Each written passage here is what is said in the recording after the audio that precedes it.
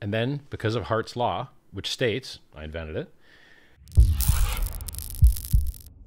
when PulseChain launches, PulseX launches with it, and someone is very likely to set up a pair between PulseX and Pulse. So Pulse is like Ethereum, and PulseX is like Uniswap. So there'll be a pair where you can trade in the free market one for the other, and this will be before the most popular bridges open.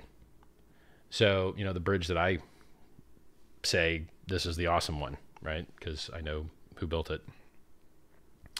The bridge that allows people to take value from the Ethereum network, bridge it into the PulseChain network, and then pair it with their free PRC20s to do yield farming. So let's say you have Chainlink, right? $2 million of Chainlink has been sacrificed here.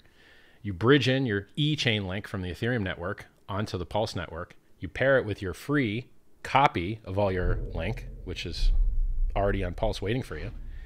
And then you make money as people trade that pair. And then you also receive an extra yield token, an incentive reward token for being a liquidity provider. And then the value of all of the free PRC20s that people got, their ERC20 copies, is backed by the value of the ERC20s.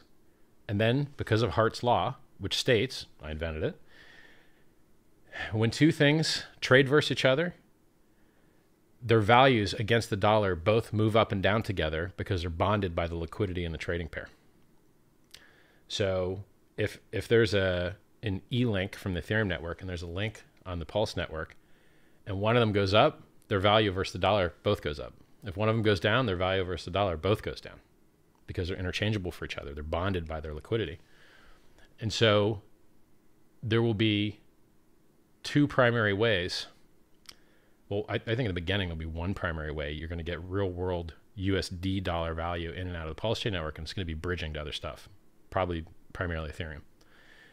Then one day you'll have fiat on-ramps from other places like direct listings. So before the bridge is open, because you want to lock in that airdrop at a $0 cost basis by making sure that it's valueless when people receive it. You want it to be worth nothing when people receive it. Then it can get valuable later, just like Satoshi. Satoshi launched Bitcoin. Doesn't owe any tax on it, right? You know, keeps getting capital gains. It's not taxed on his unrealized capital gains. So you'll be able to trade PLSX, which people are doing the sacrifice phase now, for PLS at whatever the market rate is. The market's going to decide that before the bridge is open. And you might be able to get a better deal before the bridge is open. Because once the bridge is open, I think you're going to see buy pressure, you know, and you're going to see a USD dollar value as well. So it's very interesting. It's an interesting play that you can get PLS through PLSX by trading it before the bridge is open. You could trade it after the bridge is open, but I think that you'd have more demand.